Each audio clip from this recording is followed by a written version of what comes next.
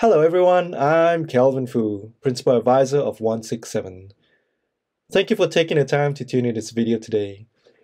Today's video is something that's really close to my heart. It's fear. It's around unfolding fear. And unfolding fear, it's something that I have spent a lot of time on, in particular over the last 7 years, if I may. There's a story to tell around that, but perhaps for another time. And unfolding fear, it's something that I have leaned into to understand perhaps areas such as, why and how, as well as when. I like to start off by saying that, many times when we talk about, what's stopping us from who we want to be, it's largely around fear. And like many, I have done a lot of research into not just quantum physics as well as spiritual philosophy as well as different methods. And there's several articles, if you have read, different articles such as you got your Alan Watts, you've got your Eckhart Tolle, you've got your Jiddu Krishnamurti, and then you go to different people such as your Jill Taylors or your Brene Browns, and you've also got your Ram Dass. And then as you dive into different, perhaps more corporate concepts, if you will, or more modern-based concepts, you would have, people like, you've got your Gary Vee, who is very strategies driven. You've got your Chris Do, who is very marketing oriented. You've got, different other people such as your Joseph Jarosky, who is, somewhere you might heard it's a corporate lawyer, as well as you've got different other people, if you dive into the diary of a CEO, and, you have other areas of podcasts such as Are You Mental and so on and so forth. And just diving into all these articles is something I do on a regular basis. I listen to podcasts an hour a day. I know most of you might find it strange, but if you imagine, 30 minutes of traveling time to your work in the morning or to your destination and 30 minutes traveling time back home, that's an hour. And I use that hour typically not to listen to music, but to tune into podcasts.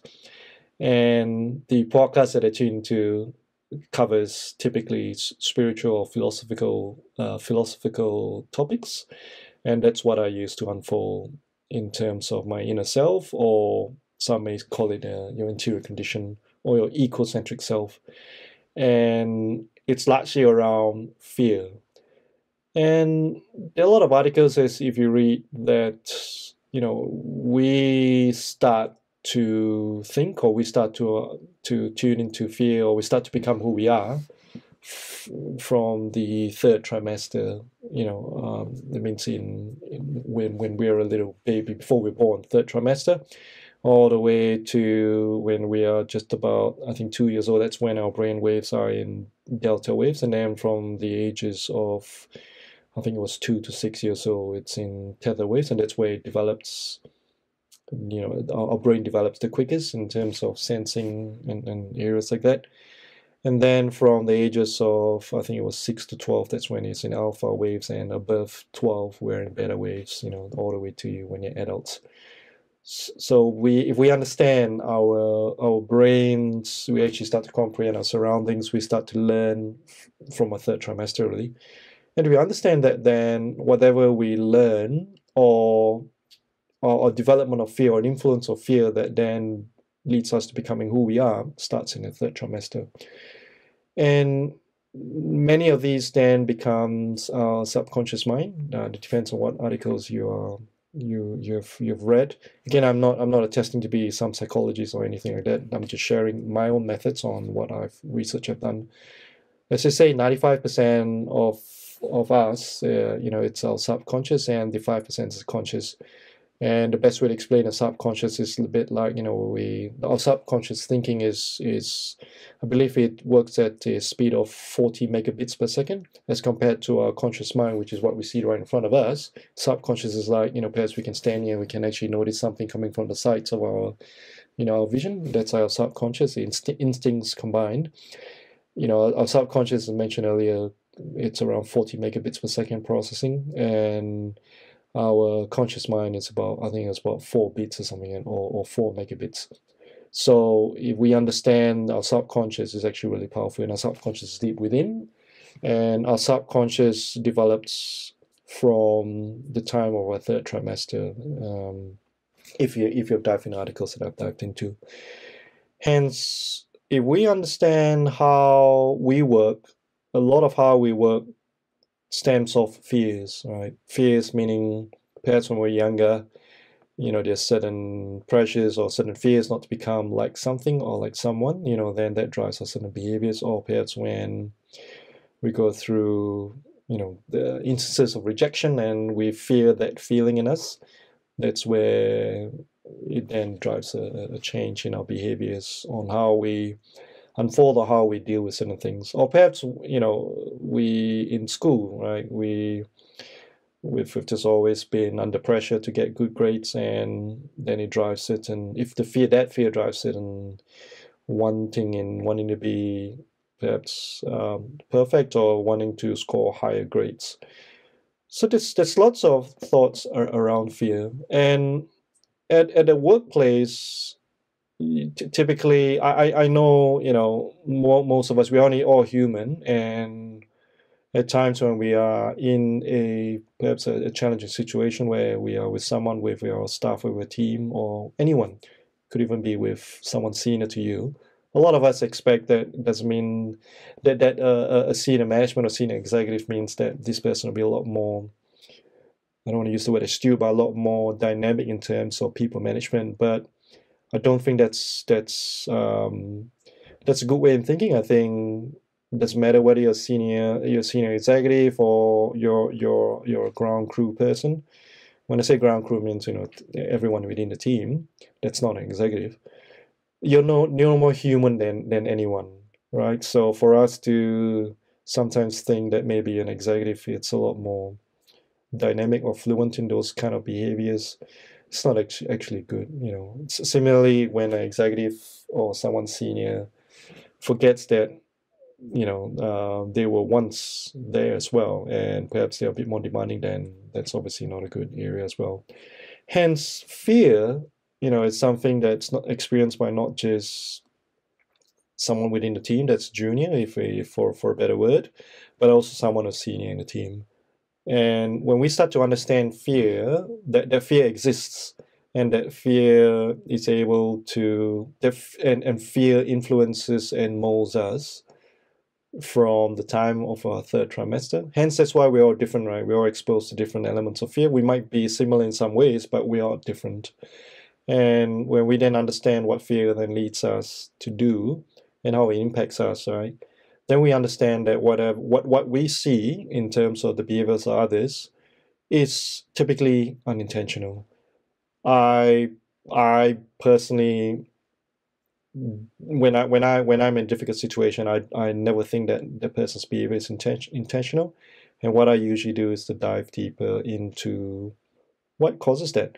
And one of the things I want to do today in the later part of this video is to take you through a method that I use. It's call it a map or framework on how I unfold fears or how I unfold feelings of fear that I may have.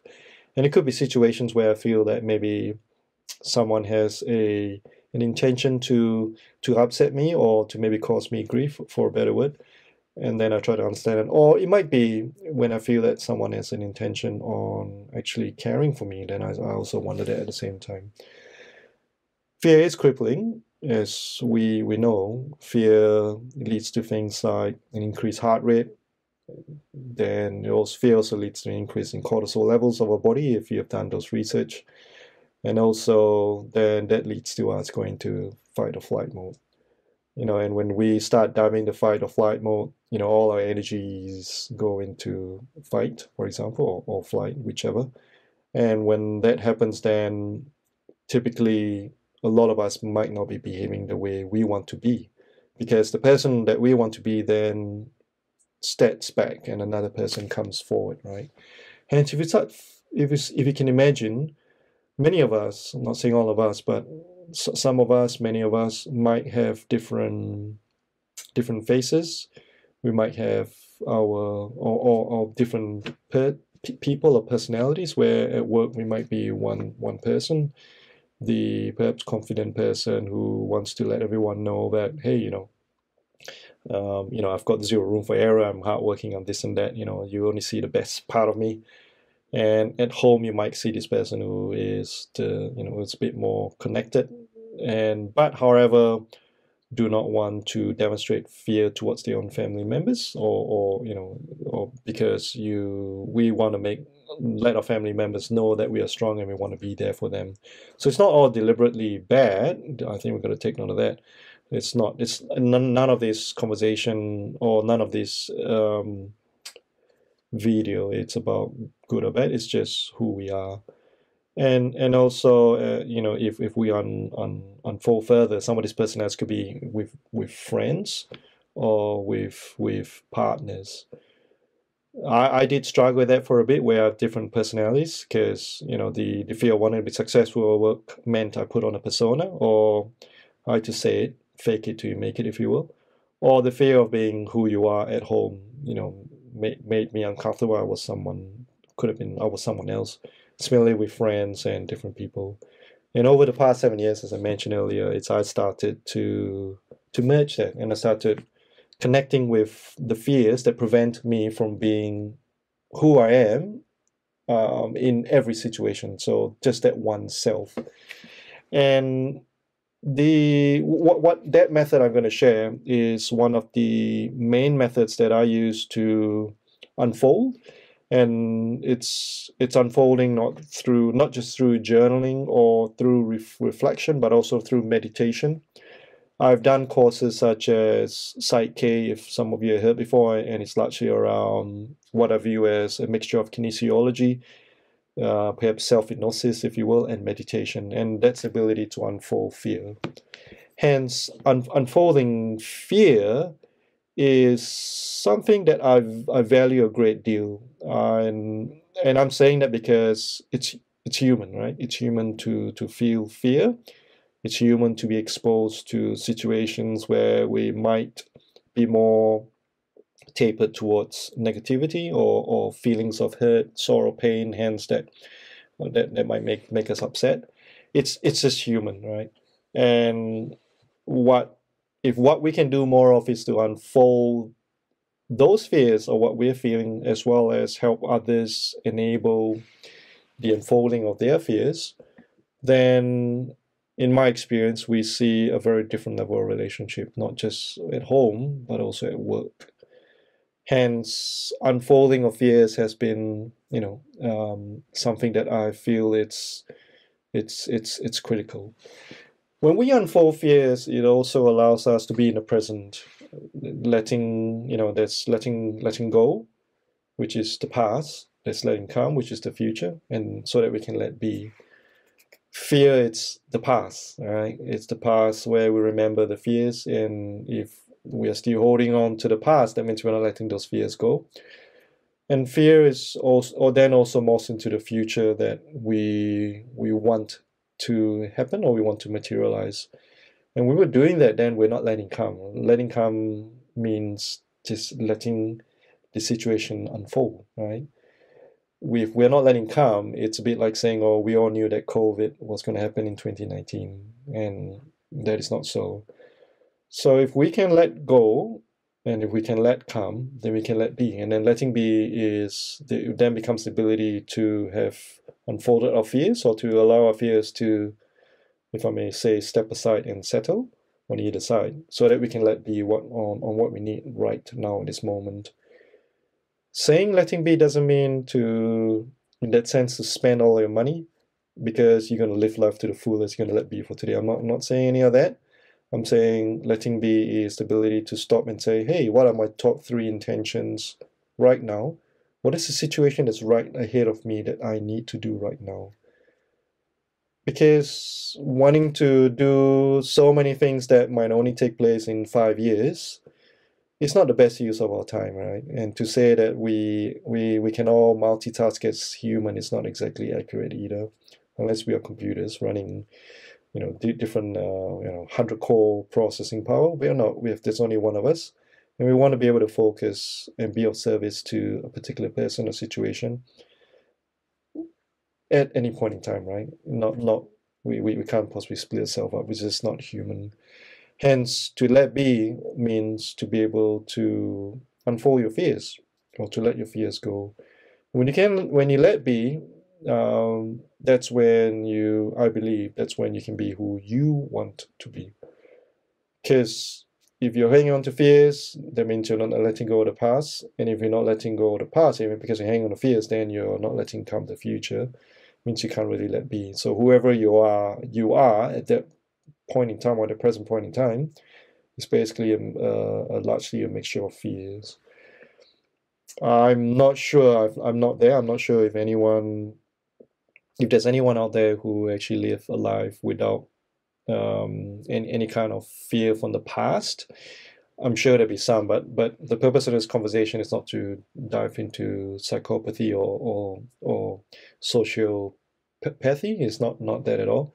It's just it's just to generally broadly explain what fear does to us.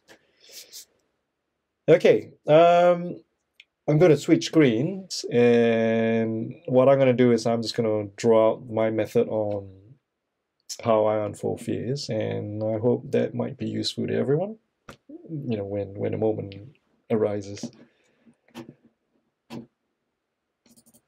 Okay, so what you see behind is a PowerPoint slide. I should now be on your left-hand side there. And so a lot of what I mentioned earlier was fear starts from, when we are third trimester, right? And so this is a combination of all the different articles that I have read and unfolded over the many years. This is not a theory. It's not a science article or science video at all. This is just my method. Please take note of that. And if it works for you, then it's great. Okay, and if it's something you want to use as a baseline for your unfoldings, great as well. What matters to me most is that this benefits someone, and whether it's something that is a baseline method that you might create on your own, or something that might use completely. So we spoke a lot about conditioning, and conditioning is the start of how I unfold my fears. So usually when I'm in a situation, could be any situation, perhaps I'm sitting down and I'm starting a project, and lots of worries come in my mind. For example, I'm going, we need to do this, we need to do that. And then I start to think about, this is 5 years down the road, and I start to get worried about what if people are not supporting what is in that. That's when I start to go, all right, what are my top 3 fears? And then I start to unfold them. Unfold them could be on the spot. It could be perhaps over the next week, or as it happens, because I'm letting come, right? And typically what I do is, if I decide to unfold at that point in time and it's not palatable in what I'm feeling, then I go, hey, it's not that time to unfold at the moment. I'm going to leave it, right, just to let be. And it always comes back again later on when I got to unfold. And that's what I was trying to describe in terms of letting go, letting come, and letting be. So conditioning is the first area. And then, so conditioning is largely around our upbringing, okay, school, if you can imagine. And bear with me as I put this together. You got things like upbringing, school, religion, okay, family environment,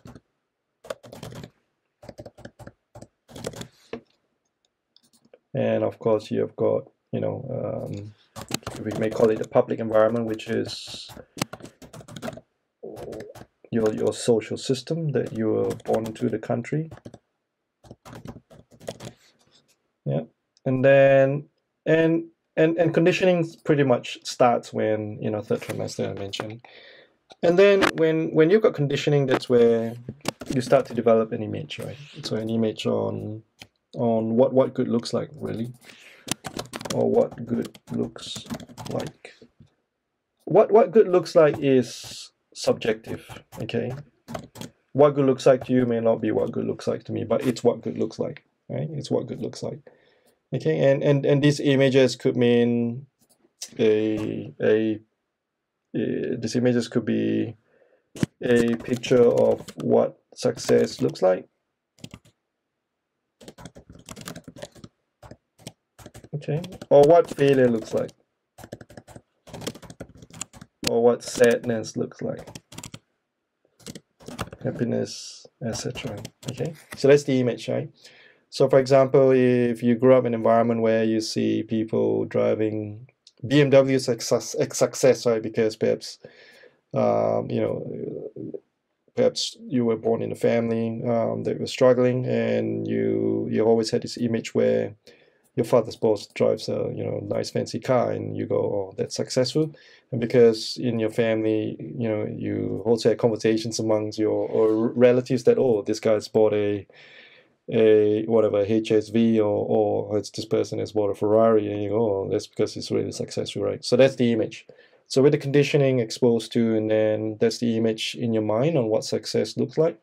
Again, it's not good, it's not bad, it's just what it is, right? What good looks like to you may not be what good looks like to someone else. So what looks bad to others may be what good looks like to us.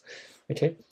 And then from conditioning, then what you've got is the thought. Okay, it's the way we think. Okay, so thought, right? Because you've now got an image on what good looks like to you, and that now becomes the way you unfold, the way you think. So when you look at a situation, for example, how we think, referencing the images we hold. Okay. So for example, if you walk on the street, you see someone wearing a suit and tie, or someone wearing a nice expensive clothes, the first thing we go is, oh, this person must be on big bucks.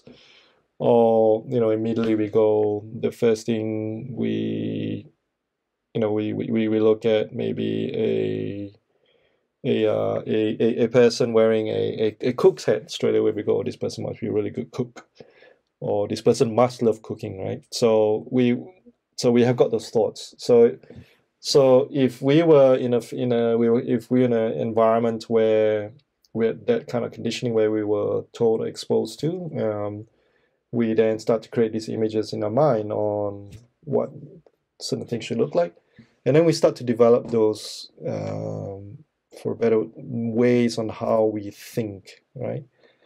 And with thought, then we then have got desires.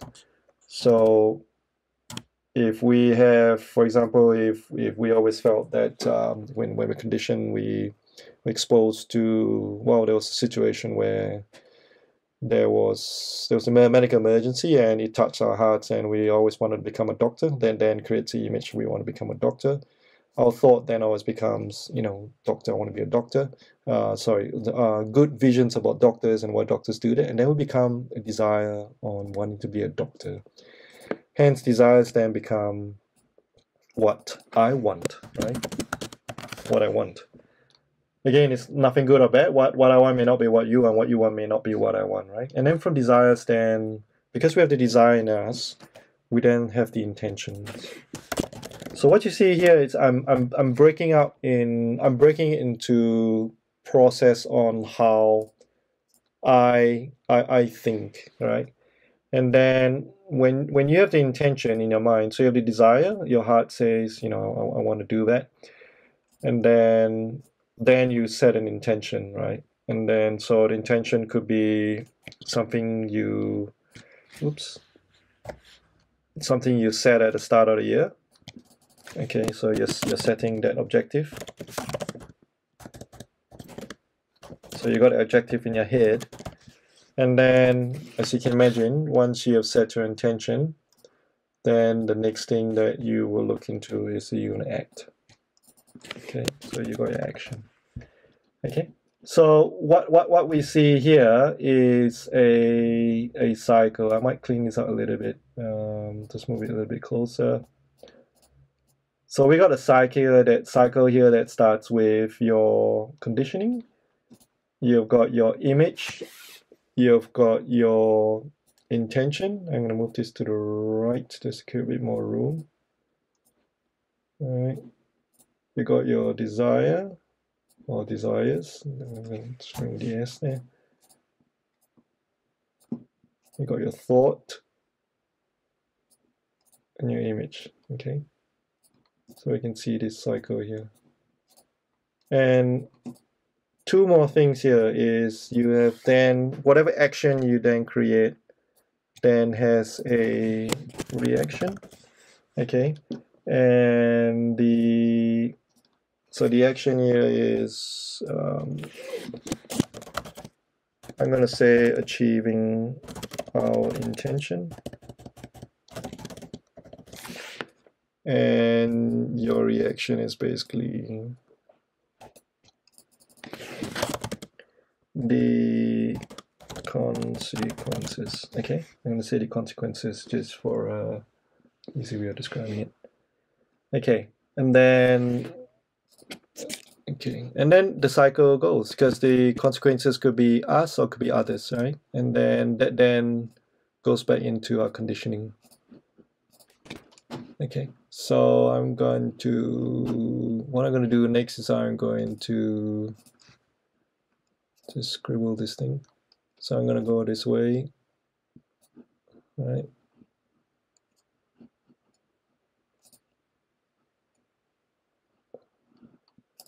Oops. Oh dear.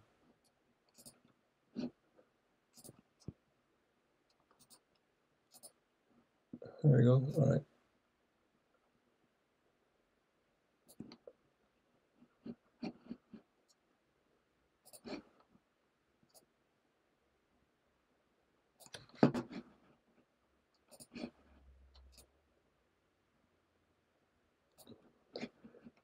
Thank you for bearing with me here as I draw these arrows.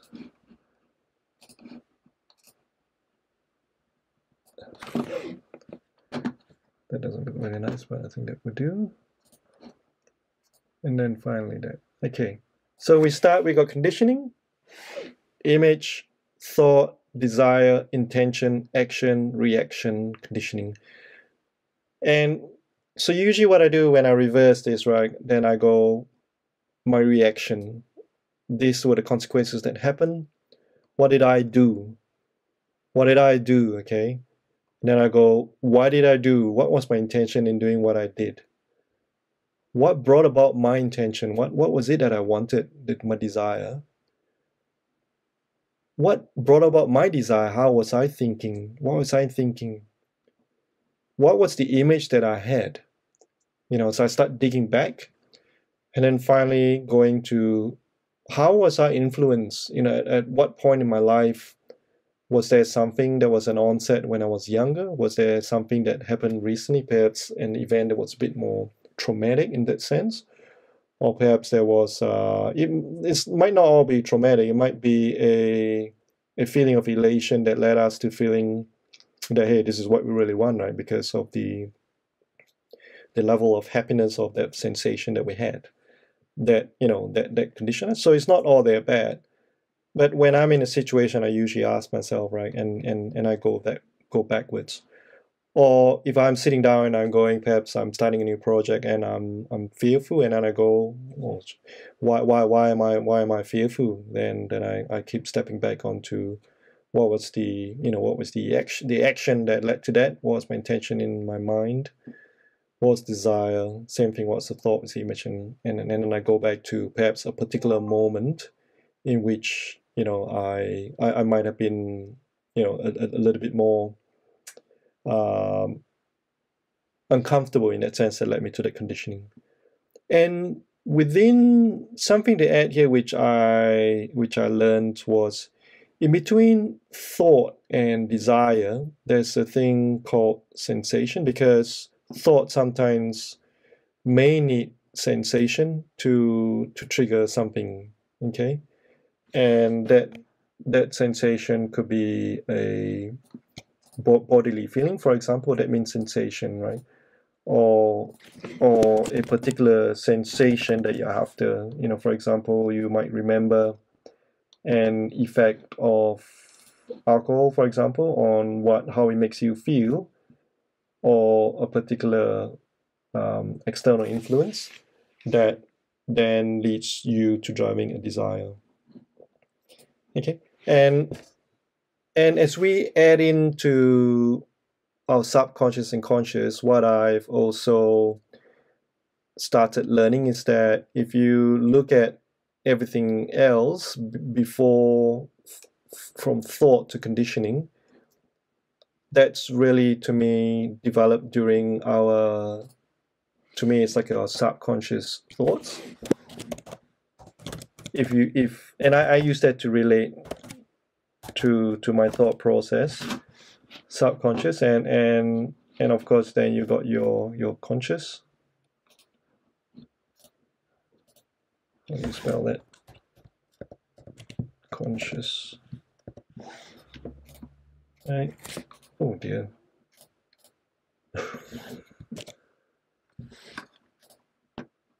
Okay, and then you've got your conscious.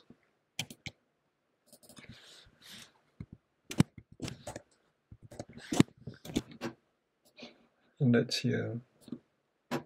Okay, so typically what I do is everything from here to here, and everything from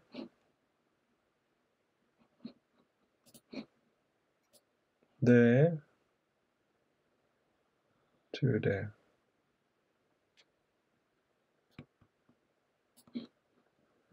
There you go. And as they say, your subconscious is 95%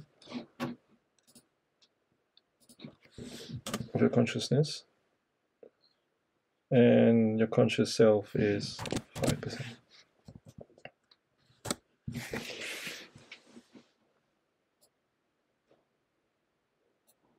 Okay, I hope that provides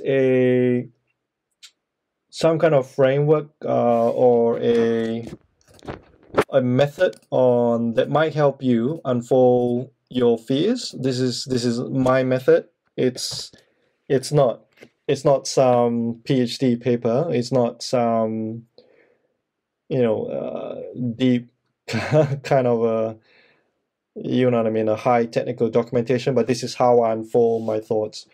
And this is it's a similar method that I use at work when I'm working with my teams, when I'm enabling my teams. Enabling is it's a lot to do with, to enable my team, I need to unfold their fears.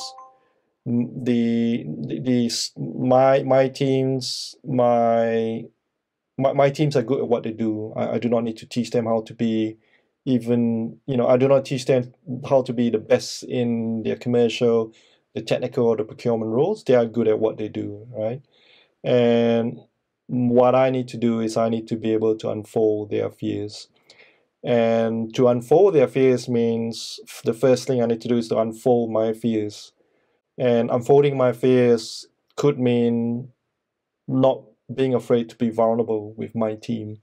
And if I'm vulnerable, and vulnerability is not just a discrete item, right? It's not a unique item that's just one. We might have fear of being vulnerable in different types of situation or different types of environments, and so on.